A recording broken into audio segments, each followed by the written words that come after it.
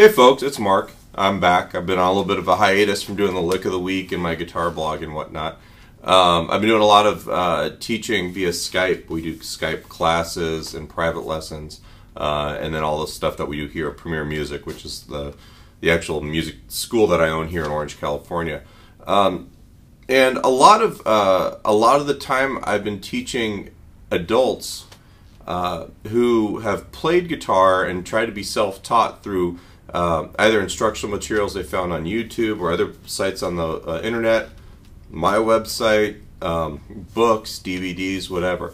Yeah, and a lot of it comes down to people feel like they're unable to make headway using this giant glut of material out there. And I even tell the students that I have that it's not so much that I teach anything that you're not going to get anywhere else as much as I actually provide a little bit of a structure in my lessons. And that's what any good guitar teacher does, or any good teacher, period.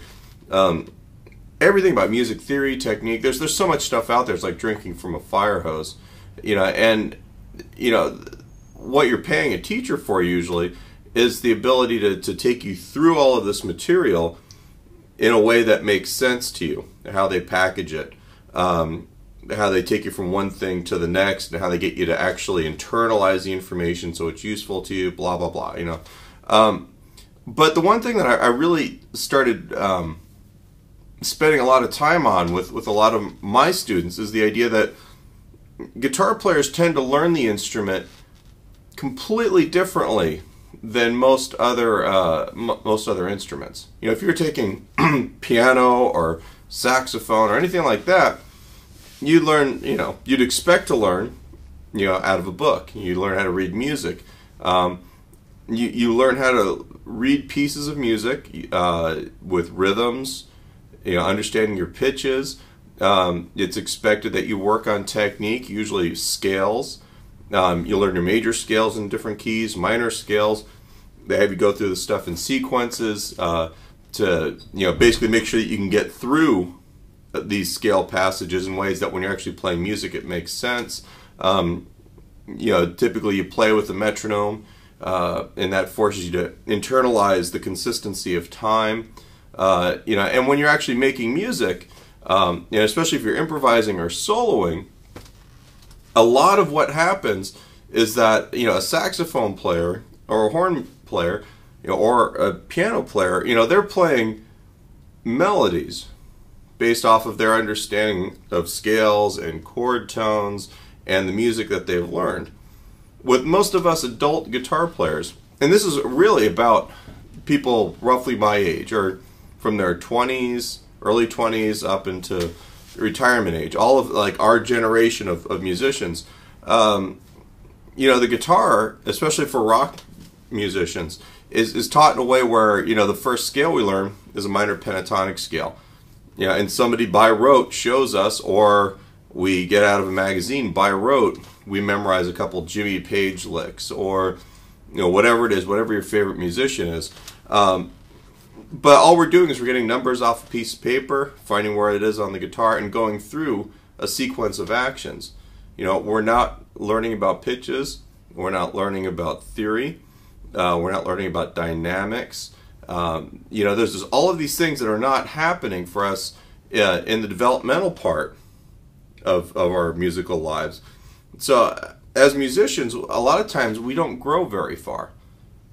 And a lot of the adult students that I get, because I don't teach very many kids via Skype, they're all kind of in the same boat.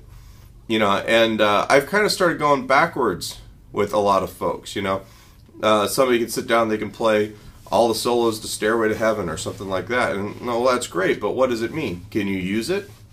Do you actually hear in your head the melody that your fingers are playing? Can you take something in one key and move it into another key and repurpose or utilize it somewhere else, or generate your own melody? Do you know your notes on the fretboard well enough that you can take, if someone says we're playing a C chord, it's not just a shape where you put your fingers, but that there's a C, E, and a G that make up that sound, and where else can you play those notes to make your own chord voicings? There's all of these elements. That's just scratching the surface.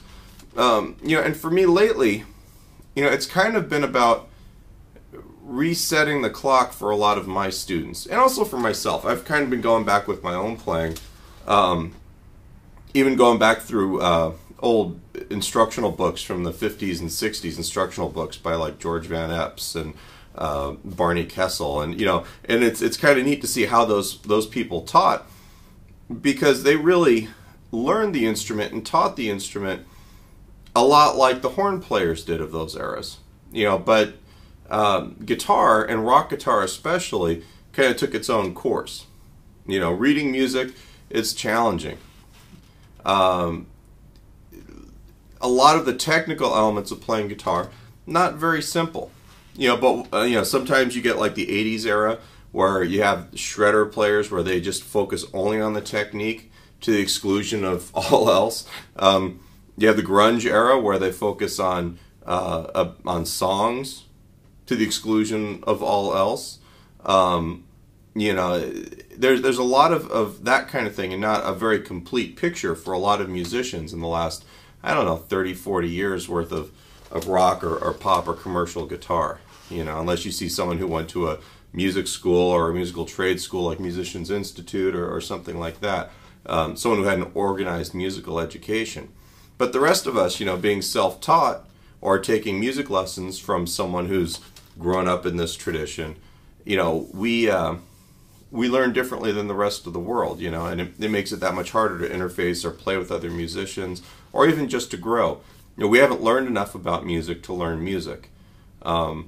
And that's kind of, I think, what we're going to be looking at with my podcasts in the coming months. I may not do a weekly lick of the week, but I'm definitely going to be doing this on a fairly regular basis again. And we're going to kind of take a look at how we can become musicians who happen to make music with a guitar instead of just guitar players who kind of regurgitate these finger sequences and things like that. We're going to get back to making music. So that's kind of the idea this week, is just kind of a rededication of my podcast here.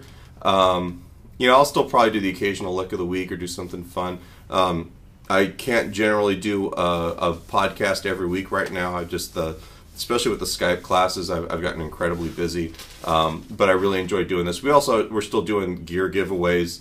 We're doing a Korg pedal tuner. We've done microphones and all kinds of stuff. So, just check out the website, which there should be probably about here. There's going to be like the address to go to if you're not seeing it on my site, and kind of get back in on the action.